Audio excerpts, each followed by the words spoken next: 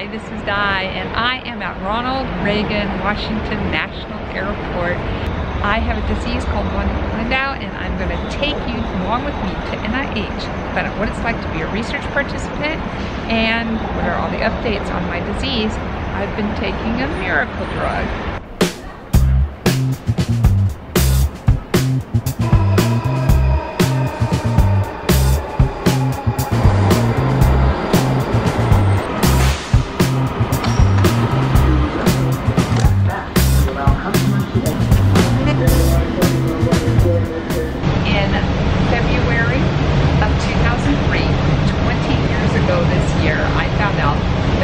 Hippel Lindau. It all started with a headache. The headache led to an MRI, and the MRI showed that I had a certain kind of brain tumor causing the headache.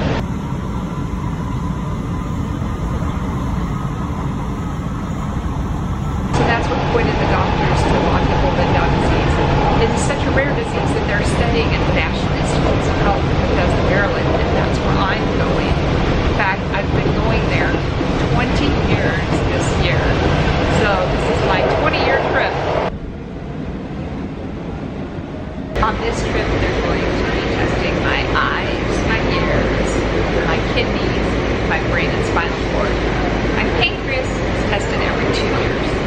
So I'll have tests for all of those parts, and then I will get the results from the doctor. November of 21, I started Welireg, a medication that's supposed to stop the growth of the tumors or shrink some of them. So far, all my tumors have responded except one. So let's find out how I'm doing on this trip.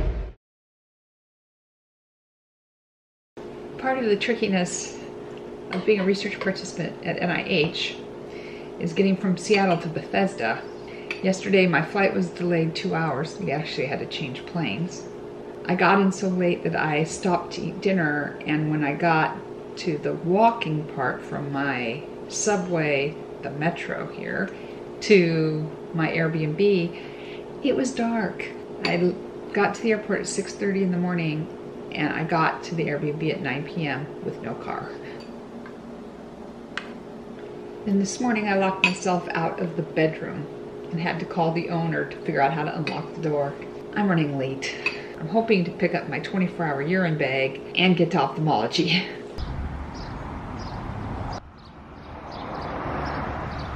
In my 20 years of coming to NIH for tests, I've only once been inside of one of these neat brick houses. I've been in hotels all the rest of the time, and that was just for a dinner. I always wanted to be in one of these houses, and by staying in an Airbnb this time, I finally get to find out what it's like to be in an actual neighborhood.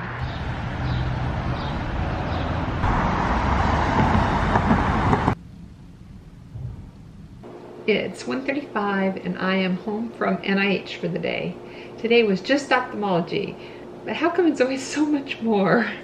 Anyway, I had hoped to get some fruit from the phlebotomy stand where they have fruit for people, and it was gone. It looked like a pack of ravenous wolves had eaten all the treats. All I could have gotten was a juice, and I don't need the extra sugar, so I just drank water. So then I went and picked up my 24-hour urine kit. I have an entire video about how to do the 24-hour urine jug. I think it's an eye in the sky. So then I made my way to ophthalmology. I was early. They took one set of pictures of my eyes, and then they took the Optos pictures. And then I got to see a fellow, and then I got to see the doctor, and I have some audio from the fellow and from the doctor.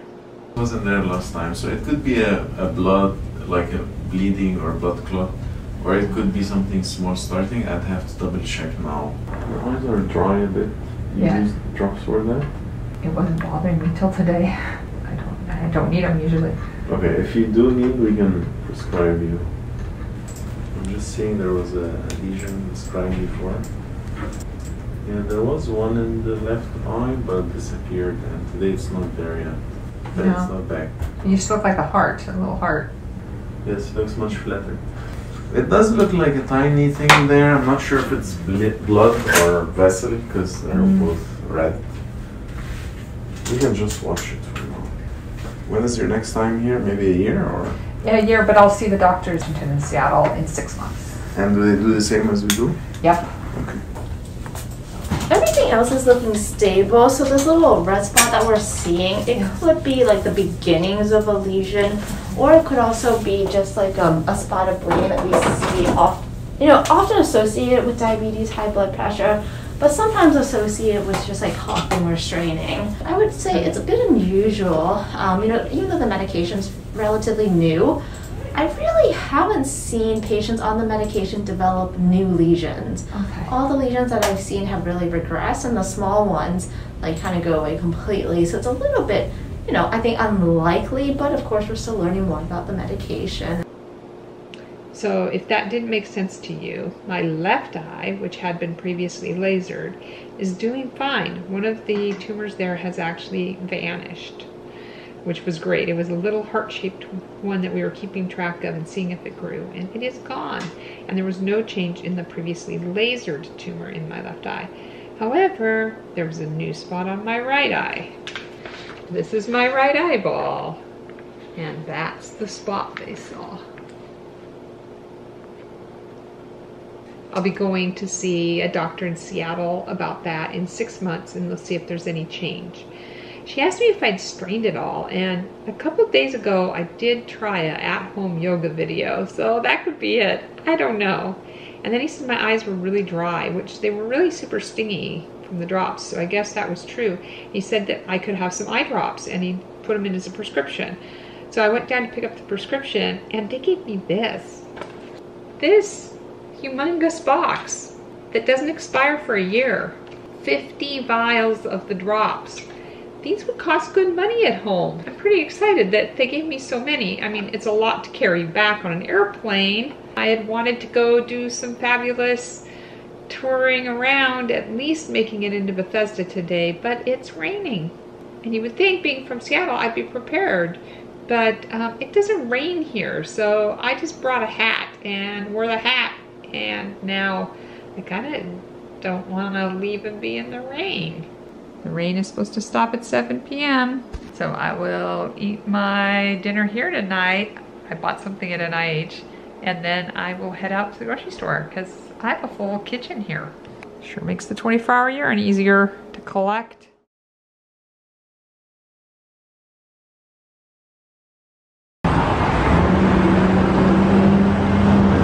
So this is new. There is a tunnel between NIH and Walter Reed Medical Center so that you can go between them without crossing the busy intersection. And so far, I'm the only one I think I've ever seen one other person use the tunnel.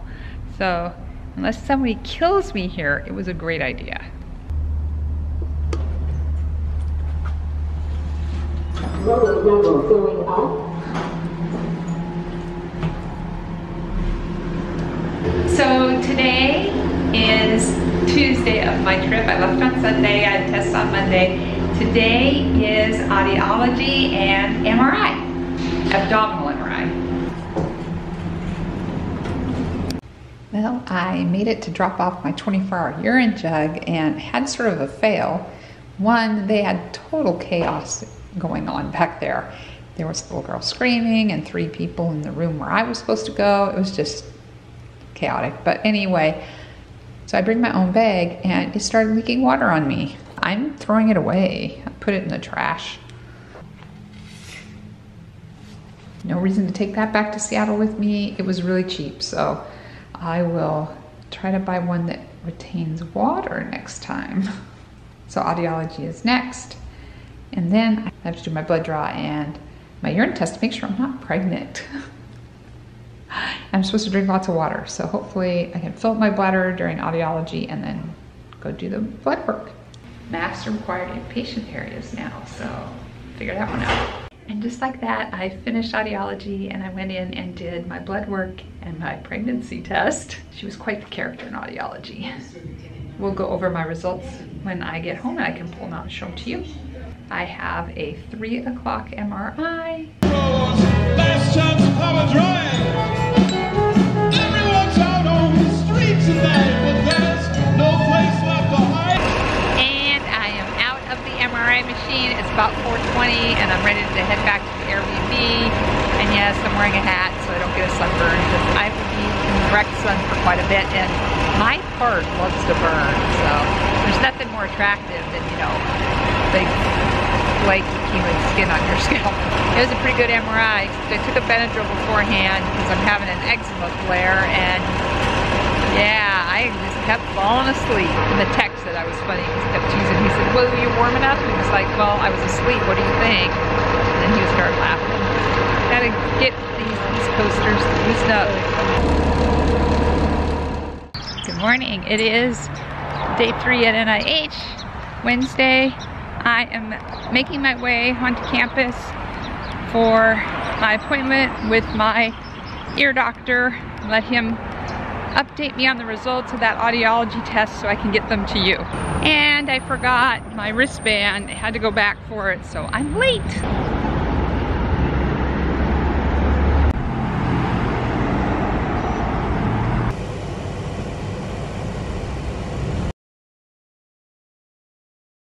And in a typical NIH move, my appointment this morning was canceled. So now I'm walking back in the rain. So apparently last week my doctor decided to be gone this week, so his nurse contacted my nurse, said she would take care of it. And then yesterday I saw the audiologist and I said, do I see the doctor today? And she said, no, you're gonna see him tomorrow. Which was not true, he's not in. And let's be clear, there was not one email, not one message in the patient portal, not a phone call, nothing.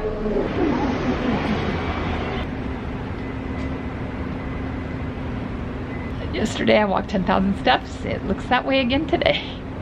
And I'm on my way back because I still have an appointment with urology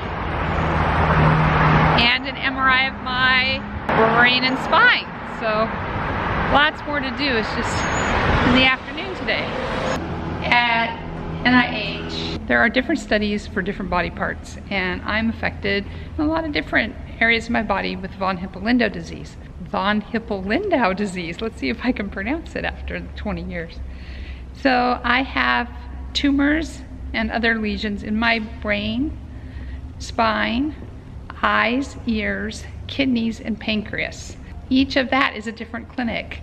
So I am in 5 clinics at NIH. On this trip, I'm seeing 4. The pancreas clinic decided that they could see me Lower level going up. They could see me every 2 years.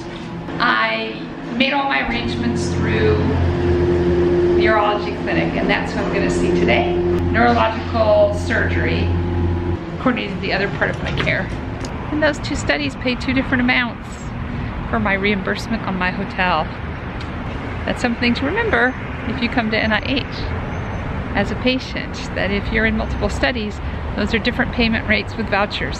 So there are a number of people who we treat who have 1 tumor growing or 2 tumors growing, but the rest are stable on belzutifan, where we say, okay, we'll go in, we'll remove those tumors, let you recover it, and then we can consider restarting belzutifan again. And then we can revisit. And generally what we do is at 3 months afterwards, do that repeat MRI and kind of see how everything is looking, and that can become like the new baseline. Right. And then the decision we made, you know, is it worth restarting belzutifan versus waiting?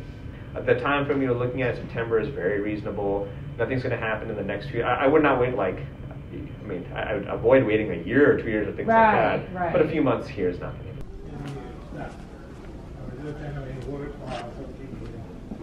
So sometimes you don't feel like being on camera. I have to have kidney surgery.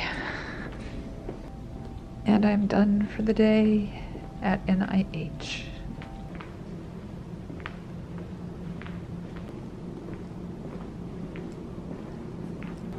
On my 10th year, I got to have brain surgery. For my 20th, I get kidney surgery.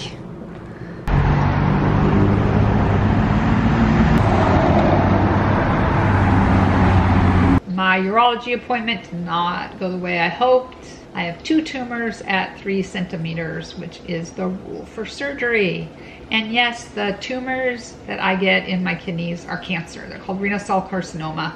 And so we have to get them out before they spread. Should this be happening on Welireg? No, but it is. So we're gonna deal with reality, and that's the reality. And sometimes in reality, things don't go the way they should, or we'd rather them though. So gotta make the best out of it. I pushed it out to September after several life events here. I should show you the Airbnb before I leave. Getting ready to go, so my luggage is here, but here's the couch. It's got a cool shelf above it. If you like Jackson Galaxy and you had a cat, this would be a great shelf for a cat. There's a few books on the shelf and an air conditioner, which would have been handy if it had been a lot warmer. It was not warm. And this is the kitchen. And it's got everything, including stuff in the door and sodas. There's a TV and chocolates. A full bathroom with a shower and a tub. And my bedroom, which has cuter pillows and cuter blankets, but I go for warmth. This is cool. Drawers and doors. The cutest little nook I put my suitcase in. I really like staying here better than the hotel. It's 0.8 miles from the door of this to one of my doctor's offices, and I can get there in 35 minutes through security and everything, so I'm hoping to do this again. Look at the tiles. I'm ready to go back to Seattle, but tomorrow I have vouchers office and neurosurgery. So we have to go vouchers, neurosurgery, vouchers again, because you turn in your paperwork and then you gotta pick up your check. Vouchers, neurosurgery, vouchers, and then the shuttle for my flight. Every clinic's been weird this trip, so let's hope that it's kind of normal this time. I'd really like a nice normal appointment. I could use good news. Keep smiling, keep smiling, keep smiling. Ah! Okay, down below in the comments, leave for me, how do you balance a positive reframe? Like, yeah, I have to have a horrible surgery, but look at it. I live in a day and age where I can have that surgery robotically with one of the most skilled physicians in the world at doing that surgery. Like, how privileged am I? Like, so much privilege, and I should be grateful for that. Absolutely. Which is a great positive reframe. However, there is toxic positivity. How do you balance that? I don't want to be the person who says everything's great, everything's wonderful, everything's lovely, and it's not. Because I'm talking to a camera, I have to tell you that my life is perfect when it is not. How do you balance positive reframes and toxic positivity? I want you to tell me down in the comments if you've made it this far in this video.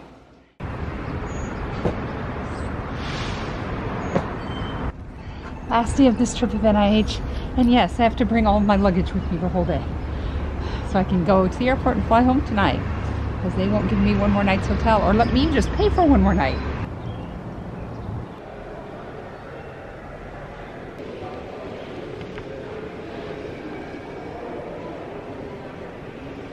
I'm good, how are you? I'm well. Your scans look fantastic. Oh, yay. Yeah. Have you seen them at all? No. Do you want me to show them? That would be awesome. Your tumors are actually shrinking. That tumor was something that we were watching. Right. It's at the brainstem. It's yes, smaller. that central line one. This is right after you started, right before you started belzutifan. This is last year, and this is now. I noticed that edema has gone down. Yeah. I think I feel better because of that. Right. Is that possible? Yeah, it is possible. Okay. And then your spine was not worrisome. So now in the brain, you have a few other locations that we were monitoring, and all of those are either stable or smaller. So overall, nothing to worry about from our end.